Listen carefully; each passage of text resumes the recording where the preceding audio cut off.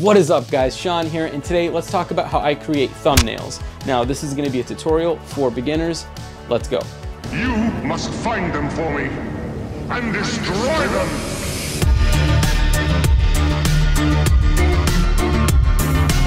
Alright guys, as always, all the gear that I use will be available in the links below, and if you choose to purchase from those links, it will help support this YouTube channel. And if you haven't yet, be sure to hit the like button and subscribe so you get more videos just like this one. Alright, with that out the way, let's dive into it. So I only have one word for you: clickbait.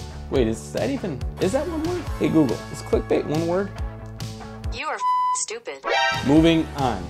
So when you're creating a thumbnail, I think it's important for you to think about the videos that you click on and what those thumbnails look like. And in some cases, those thumbnails don't really have anything to do with the video themselves, or you won't even find that video useful. So step number one is to think about a thumbnail that you would click on. And step number two is the actual setup. So when I'm setting up a thumbnail, I like to do weird faces or doing something that might relate to the video. For an example, something like this. Or this, or maybe even something like this. What I like to do to create these is I start rolling on my camera and get one take of me just doing random things and pausing. Once I wrap up that take, it's time to put that footage on your computer, and this is where obviously the thumbnail comes together. You're gonna need some form of a photo editing program. My weapon of choice, Photoshop. Keep in mind, you can create a thumbnail in pretty much any photo editing program, including things like Canva. So once I put the footage on my computer, the first thing I do is open up that video file. I go to the frame that I want and I do a screen grab. To do a screen grab on a Windows computer, you press the window button, Shift and S together, and then you'll select the area that you want to screen grab. And if you're on a Mac, you would press Shift Command 4, and again, you would just move your cursor across the screen and select the area that you want to screen grab. Now, once you do that, it is saved onto your clipboard. It's time to open up your photo editing program. I'm gonna open up Photoshop. Now, once Photoshop launches, you're gonna wanna click Create New.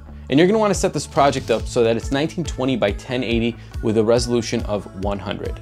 And once you're done with that, you're gonna press Control-V or Command-V to paste the screen grab that you got earlier.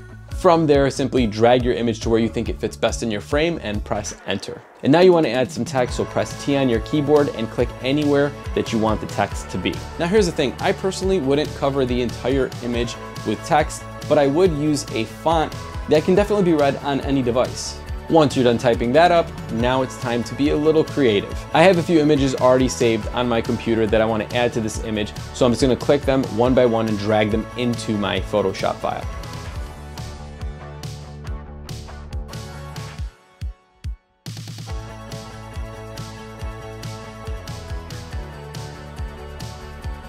And in case you're having a problem with the layers, those are located to the right in Photoshop.